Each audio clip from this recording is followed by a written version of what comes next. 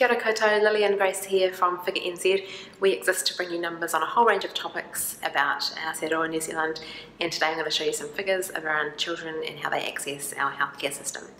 Alright, so to start with, we have about 4.8 million people that live in Aotearoa New Zealand, and of those, think about how many might be children. The answer is about 940,000 of our population are children, which means that they are aged 0 to 14 years. So when we break those down into different age groups, we have in the 0 to 4 year olds, there are 300,000. The 5 to 9 year olds, we have 330,000. And in 10 to 14 year olds, we have 300,000 there. So when we look at how children access healthcare throughout the year, we have children that access going to a GP.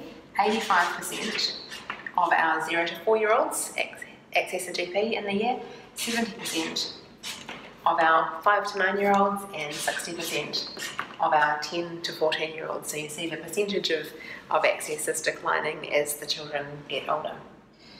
We also then have those that access an emergency department within a given year, and for 0 to 4 year olds that is 20% of those children, about 11% of our 5 to 14 year olds that access an emergency department in a year. But not everyone can always access primary healthcare needs, and about 20% across the board are not able to access something at some time throughout a year. It doesn't mean that they don't get to see a doctor in an emergency department at all, but that there have been instances where they haven't been able to have a primary healthcare need met. And when we look at what those reasons are, sometimes it's for transport, and we have about 3.5% of our 0 to 4 year olds that aren't accessing healthcare, that haven't accessed for transport reasons, and 2% of our 5 to 14 year olds for transport reasons.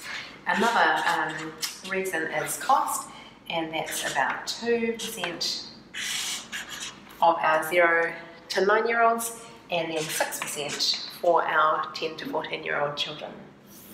And then sometimes people aren't actually able to pick up prescriptions if they've gone to the doctor or other and had a prescription made, and we look at the number of prescriptions that aren't actually filled, then there's no prescription.